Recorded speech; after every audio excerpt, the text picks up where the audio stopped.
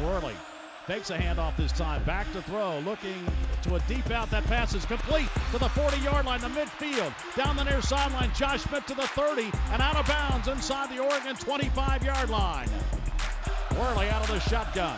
He'll give to Rajon Neal. No, and Neal going around the right side and is taken down at the 11-yard line. 3rd and goal at the 5. Worley waiting for the snap, gets it, back to throw, looks, fires for the end zone. The pass is going to be caught. Touchdown, Tennessee.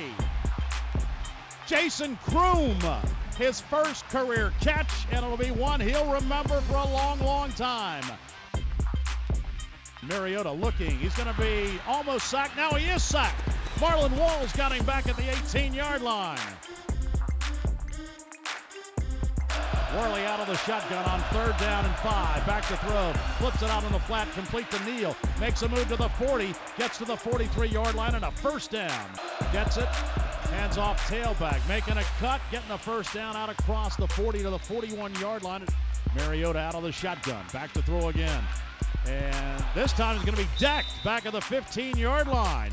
Tennessee gets Corey Miller back there for the sack. Neal to the left of Justin Worley. Worley going to throw to the right. Fires wide open as Brendan Downs at the 45 to midfield down the sideline and out of bounds into Oregon territory inside the 45. A 2nd down and 5 at the Oregon 9-yard line. Peterman handoff, tailback. Hill makes it to the end zone and scores. Olden Hill, a touchdown for Tennessee from 8 yards out.